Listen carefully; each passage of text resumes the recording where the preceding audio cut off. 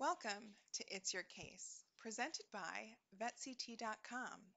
I'm Amy Zalcman, your radiologist on demand for this week. This month's theme is A Hunting We Will Go, and then go to the vet.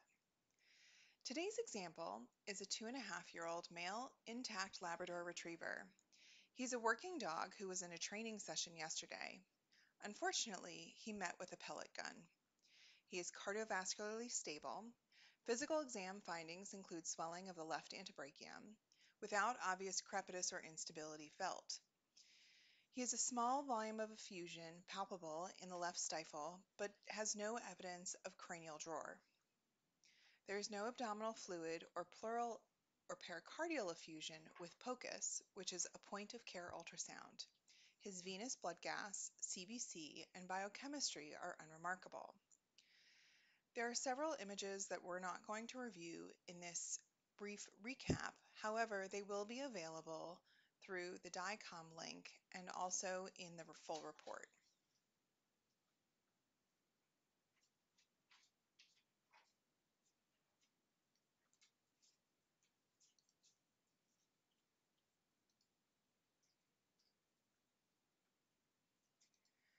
In the left antebrachium, we see extensive swelling throughout the length of the visible tissue.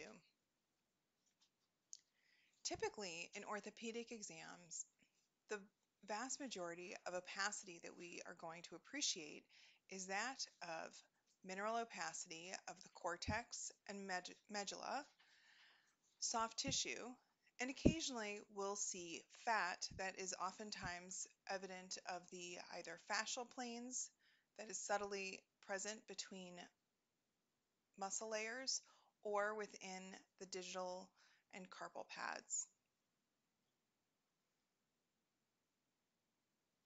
In this case, however, we see an additional opacity of multiple small, variably sized and variably shaped metallic opacities. When we convert the 2 dimensions of the antebrachial orthogonal images into 3 dimensions of the patient, we recognize that these structures must be within the soft tissues of the antebrachium. Similarly, we see multiple structures evident in the left pelvic limb as well. If we take a closer look at those structures associated with the stifle, we see that there is an increased volume of soft tissue associated with the stifle, specifically in the space of the stifle joint or within the joint capsule, that results in bulging of the caudal capsule of the joint space.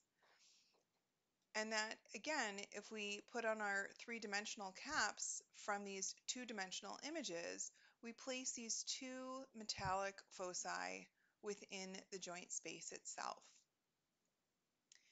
This infrapatellar fat pad does not have a uniform fat opacity.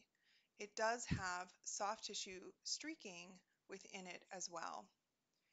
And so our overall conclusions for this patient will include extensive soft tissue swelling of the left antebrachium, as well as intra-articular pellets and edema of the infrapatellar fat pad of the left stifle, as well as increased effusion, likely consistent with a hemarthrosis.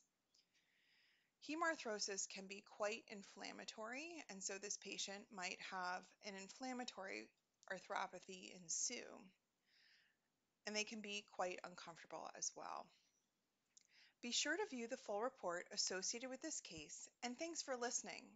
Remember, it's your case, so please post your questions on social media.